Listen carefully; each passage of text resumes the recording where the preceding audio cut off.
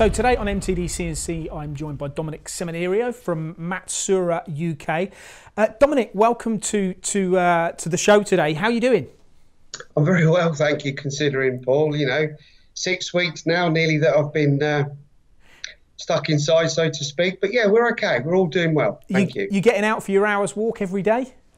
That's what we do. Yeah, I start early, do a full day, and then at 5 o'clock I do down tools and I go for a walk. So yeah. God, that's a short day, Dom. 5 o'clock in the afternoon. You should try one of mine.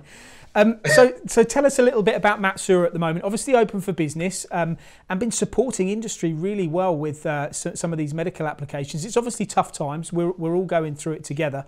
But tell us about your experiences. Yeah, well, obviously when it all happened, I mean, it's devastating and it's a shock, obviously, to those that are really affected by the coronavirus. But obviously, once we couldn't sort of get out, and essential travel only, we took the decision to work from home. A lot of us are working from home, but what we found is that the industry is still busy. I was busy, obviously, delivering order book before the ventilator requirement came about, and a lot of our customers came on to us to support them 7 days a week for this period, and yeah, we're up and running, and to a degree, really, we're running as normal, but with about 65-70% of the workforce. I mean, your machines do fit perfectly into an environment where they would be machining production. I mean, some of the volumes of these parts that we've been told about, and in fact, the MTD network has actually been involved in the procurement chain of some of them. The volumes are huge. The parts that are needed are extremely precise components. So it's not surprising that Matsuura would fit sort of perfectly into that area, isn't it? Or is it? Yeah, it's you say the multi-pallet and the multi-tool function has allowed many of our customers to run these parts, obviously unmanned, and they have been producing thousands of components, and a lot of customers that wouldn't normally be making these components have been making these components and coming on to us for assistance and help, support, and if required, obviously engineers to visit to fix machines when they break down. And a lot of the companies, when we look on various platforms and social media, that are actually machining parts at the moment for the critical industry that is obviously the medical supplies at the moment, are doing it with pallet machines, are doing it with automation in mind. That's not just as a result of this, is it? I mean, you've seen these trends unfolding in recent years, hence the development of your multi-pallet technology, which you were so heavily involved in. Yeah, absolutely. I mean, obviously, most people are looking to reduce manning where they can, or redeploy manning, and hence the unmanned, the multi-tool machine gives them that capability. So it also gives them the ability to grow in turnover, which obviously ultimately produces more profitability. But it means that they don't have to have more and more people to get more output out, and that's key. And I think that's what's enabled a lot of the companies today to switch on very quickly, rapidly, and get these machines up and running that wouldn't normally be making medical components. I mean, a lot of the Formula One industry have really done well with supporting the government's campaign. So and we're a big part of the Formula One industry, as you know. And what about things like delivering spares and even machines at this time? Are the logistics difficult? Have you found any problems there?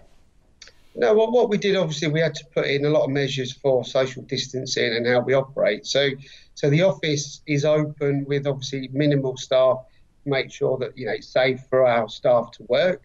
Our engineers are out and they have all the corrective PPE where required, and hand cleansers and everything else, so that they can go out to industry and work in a safe manner. We've adopted many safe working measures, notifying our customers what we're going to do, how we're going to do it well before we get there. And the biggest thing that we did very quickly in this situation was that we've made a lot of training videos, and you can install a machine and commission it quite easily, but it's very hard to do hands-on training. So what we did in the early days of the lockdown, we made a number of training videos which we're actually using on the new installations that we've been doing to train our customers, and that's gone down really, really well. They understand, but we've done very comprehensive training videos to do that. And I bet you're looking forward to getting back to Colville, aren't you, and getting back in amongst it in the showroom, because it was only I think it was last year that you renovated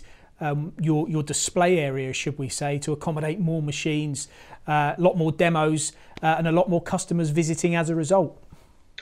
Absolutely, and it's a crying shame, obviously, that we can't have that at the moment. But the thing is that we have to think of our safety. But from a point of view of, we have got machines available. Those that know us are buying machine tools from us, and when it's safe to do so, we can have the big open houses and the big get-togethers, as you well know, Paul. So, I think we just need to make sure that we as a business and we as a country do the right thing for the people that are suffering at the moment.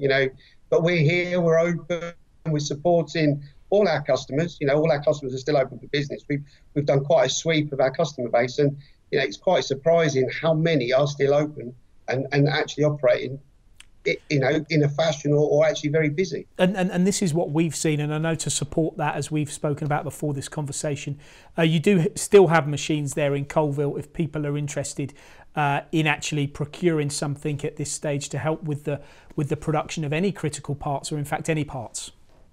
That's right, and what we've done, as I said to you, Roger and I have taken a view on that, and anybody that is coming to us at the moment looking to procure equipment, we are, doing the best prices we can. We have got stock. We can deliver within a 3 to 4 week window. We've got people working at Colville putting machines together to the specifications required. And if somebody wants to talk to us and engage in some kind of deal, be it price, be it terms, we're open. And I think it's about helping each other to help the greater cause. And if that means we can sell some machines along the way, then obviously that's great in these times. Good stuff. Whenever I see you, Dom, you're always rushing around, dashing around. I always say to you, you keep fit, and you say you wish you had more time to go for a run. Well, you've got that time now, haven't you? The sun's shining. You can get out there and do some miles. Is that on your agenda? I would love to, mate, but I did have a little bit of a skiing accident in January, so I've got to be I'm resting my knee up at the moment. So, but I'm walking. I'm going for long walks. Good stuff. That's well, fantastic to hear from you. Take care of yourself, Dom. No doubt we'll catch you soon and see you soon in Colville. There you have it. Domenic Seminerio, his take on current events. And of course, you can see more from Matsuura by visiting their website at matsuura.co.uk.